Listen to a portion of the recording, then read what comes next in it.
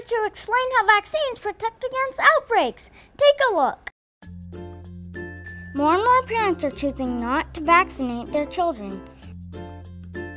This puts unvaccinated children and vulnerable people who come in contact with them, like aunts or grandparents, at greater risk. Even children who are fully vaccinated are at risk since some vaccines don't fully protect against disease. It works like this. Say 6-year-old Morgan is unvaccinated. At school this year, she's in a class with 30 kids. Last year, about 95% of the kids in Morgan's class were vaccinated. That's an ideal rate, according to doctors, because it creates a herd immunity.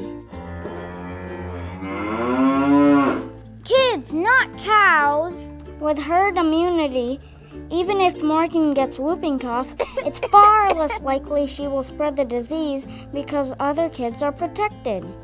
Think of a force field. The fewer the entry points, the less likely something can get inside. Now, let's say that this year, only 80% of the kids in Morgan's class are vaccinated. So when Morgan gets whooping cough, more of her classmates are vulnerable. The force field now has more entry points. Morgan gives it to Peter and Josh, who are both also unvaccinated. Peter goes home and gives it to his grandmother, who was living with the family. Poor baby. She was vaccinated years ago, but is now susceptible. Josh rides the bus home from school. Only 80% of the students on his bus are vaccinated, which opens the door for the disease to spread to a whole new group of students. And Anna gets it too. She was vaccinated, but is among a small group of children who do not respond to the vaccine and is not protected. Normally, someone like Anna would benefit from the protection of the herd immunity. Kids, not cows! But now, she's been exposed too. Anna goes home and gives whooping cough, also known as pertussis, to her baby sister, who is 1 month old and has not had her vaccinations yet.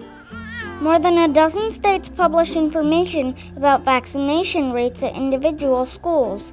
Experts say that information helps parents protect their children. Georgia is not one of those states. Read more about Georgia's growing number of vaccination exemptions on myajc.com.